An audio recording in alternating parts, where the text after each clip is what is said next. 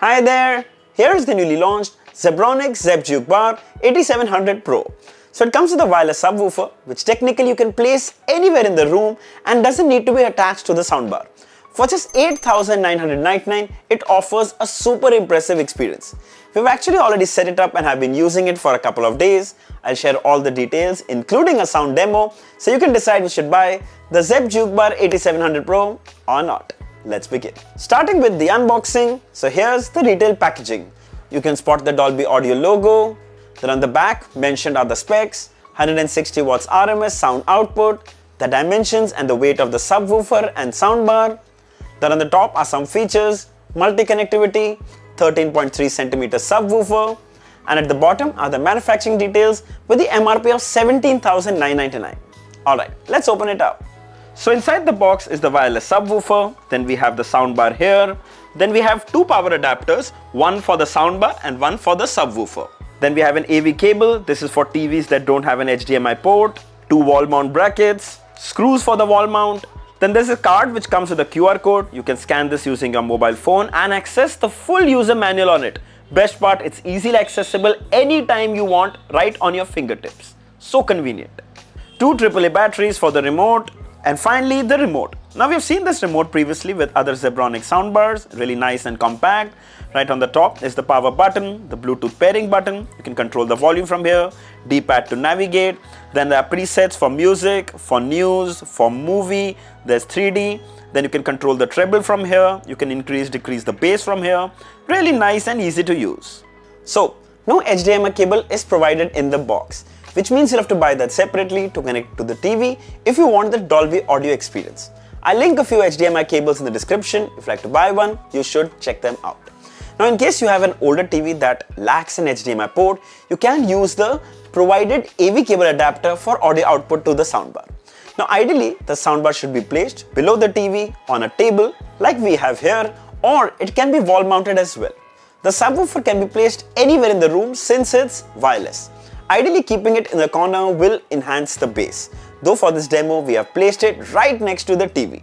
Now when I say it's a wireless subwoofer, it means there are no wires between the subwoofer and soundbar as it connects via Bluetooth. But it will need a power source to work, so keep that in mind. Let's have a look at the soundbar first. It's mostly made of plastic and the build quality is very impressive. The front grille is metal and curves towards the top. The length of the soundbar is 30 inches and this will help you to know the space you might need. You can spot the Zebronics branding on the left while Dolby Audio logo on the right.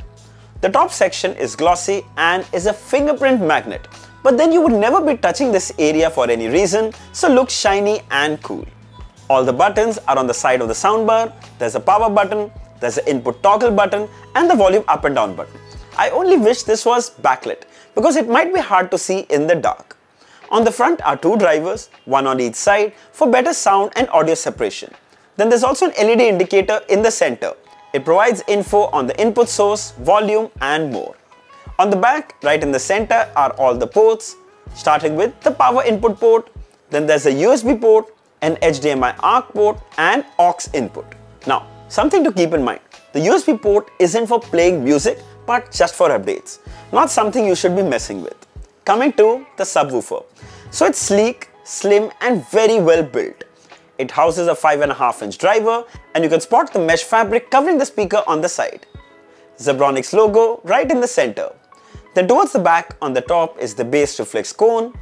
At the bottom is the power input, a USB port also for updates and a pairing button. The soundbar has an output of 70 watts while the subwoofer has an output of 90 watts. In combined totally giving you an output of 160 watts RMS. So it's suitable for someone with a 32-inch TV to even someone who has like a 65 or 55-inch TV, which I'm using right now. Alright, enough info, time for a demo, and the first demo will be music playing via Bluetooth.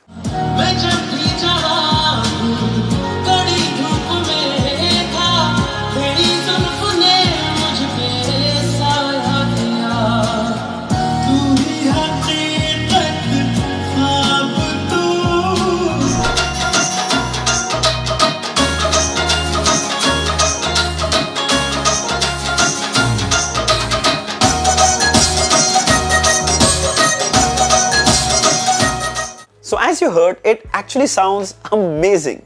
The clarity is impressive, the vocals are clear, and the bass is deep enough to make the overall experience very rich.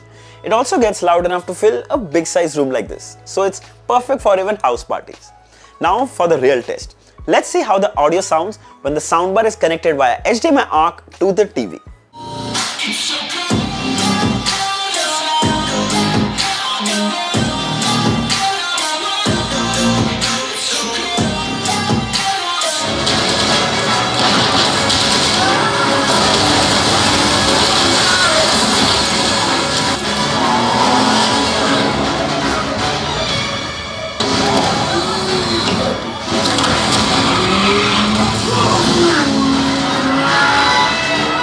Alright, so it sounds really amazing, especially if you consider this soundbar is priced under 9,000. Also, you can experiment by keeping the wireless subwoofer in different places in the room. The overall sound experience is loud, it's bassy, and it really elevates your movie watching experience.